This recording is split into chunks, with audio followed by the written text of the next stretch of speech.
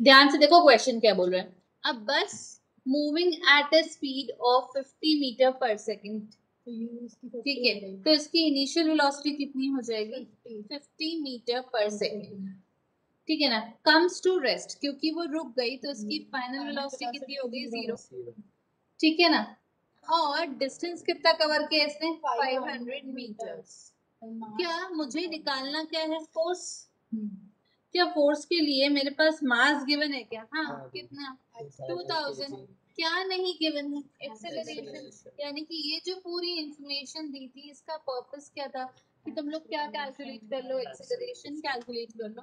Acceleration calculate करने के लिए हमें थर्ड इक्वेशन ऑफ मोशन लगवानी पड़ेगी, which is v square is equal to u square plus 2as।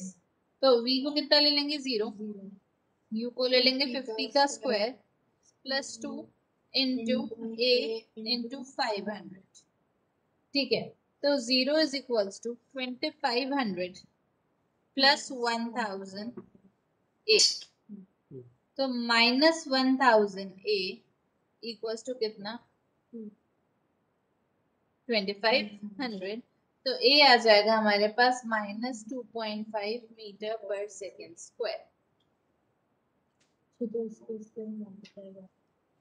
ठीक है। जब इन दोनों को मल्टीप्लाई करेंगे तो ये हमारे पास आ जाएगा माइनस 5000 न्यूटन।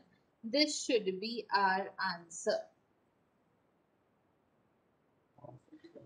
अब बस moving at a speed of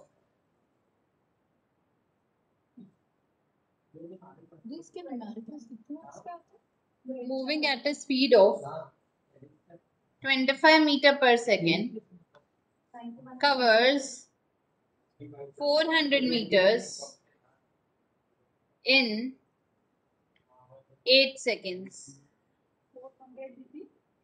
Calculate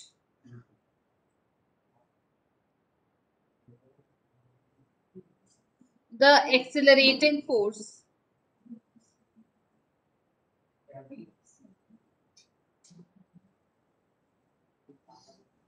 of the bus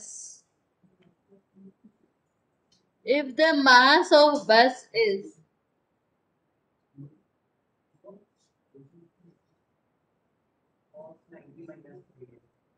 1500 kg। Question बोल रहा है एक बस है जो कितनी स्पीड से चल रही है? 25 मीटर पर सेकेंड, यानी कि उसकी इनिशियल वेलोसिटी कितनी है? 25 मीटर पर सेकेंड, ठीक है ना। Covers a distance of 400 metre, मतलब डिस्टेंस कितना होगा इसका? 400। और टाइम कितना रहेगा? 8 सेकेंड्स, ठीक है ना। हमको कहीं पर भी क्वेश्चन में ना ही फाइनल वेलोसिटी दी हुई है और ना ही फाइनल वेलोसिटी पूछी है, तो हम लोग कौन सी इक्वेशन लगाएंगे? Second, which is s is equals to ut plus half at square, 400 equals to 25 into 8 plus half into 8 का स्क्वायर, तो 400 equals to 25, 8 टाइम्स कितना होता है? 200 प्लस हाफ इंटू 64 इंटू 8,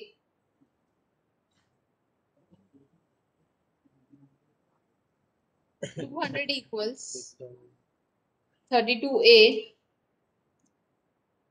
और a equals to 200 अपॉन में 30 metre पर second square. अब तो क्या निकालना था? बस फोर्स, और फोर्स क्या होता है? Mass into acceleration.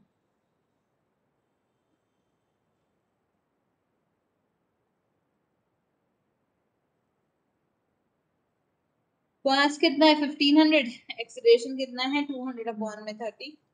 जरा सॉल्व कर लो और आंसर निकाल लो। तो इसको कैंसिल करके पहले एक्सीलरेशन निकालनी पड़ेगी ना। A force of 20 Newton produces an acceleration. A force of 20 Newton produces an acceleration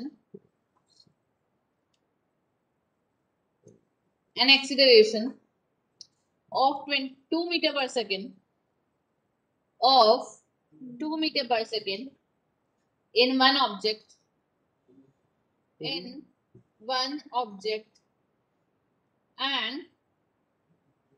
and 5 meter per second square, 5 meter per second square, वहां पे भी कर लो 1 meter per 2 meter per second दीदी वापस से रिपीट कर दो। A force of 20 Newton produces an acceleration of 2 meter per second square in one object and 5 meter per second square in another object. Full stop. What would be the acceleration produced? What would be the acceleration produced by the same force What would be the acceleration produced by the same force if both the objects are combined? If both the objects are combined, दोनों को अगर जोड़ दिया तो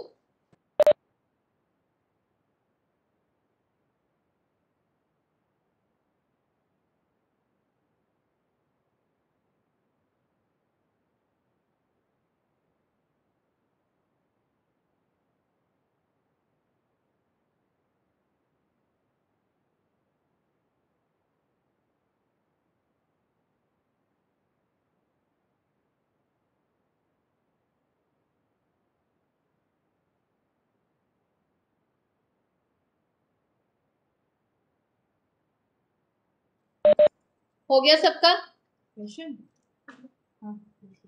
अरे answer हो गया, जल्दी ट्राई करो, 1 मिनट और दे रही हूँ आखिरी का।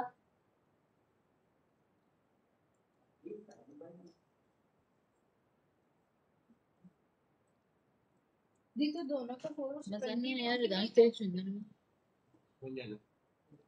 ऐसे किसी चीज से नहीं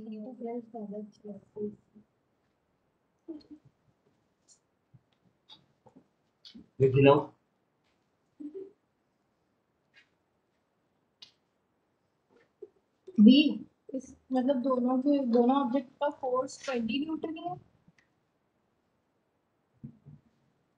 हाँ बोलो, किसी को आ रहा है कि मैं ही करवा दूं? मैम हो गया। क्या आ रहा है आंसर बेटा? मैम 10/7 मीटर पर सेकंड स्क्वायर। बहुत बढ़िया। चलो देखो अब F is equals to m and 20 is equals to 2 into m, तो m कितनी आ गई? 10 न्यूटन। सिमिलरली यहाँ पर भी कितना 20, m2 इंटू a2, ये हो जाएगा कितना?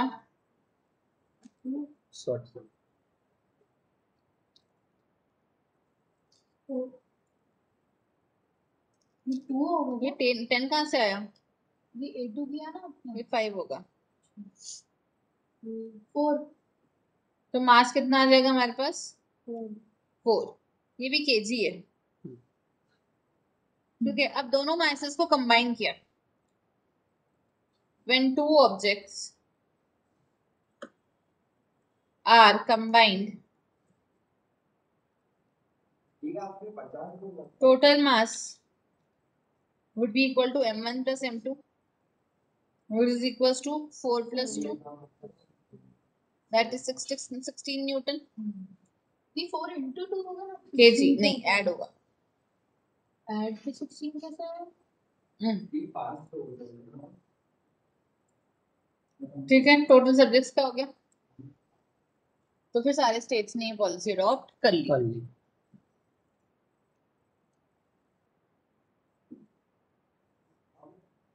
A force of 50 Newton, a force of 50 Newton produces an acceleration of, a force of 50 Newton produces an and produces an acceleration of 5 meter per second square, 5 meter per second square on one object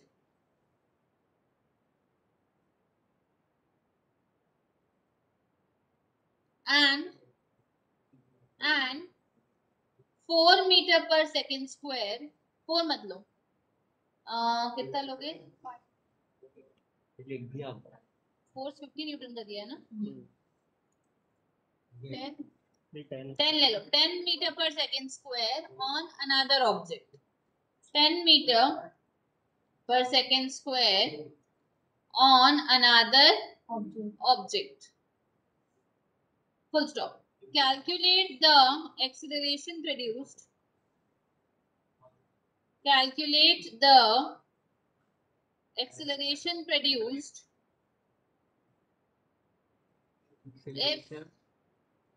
if both the objects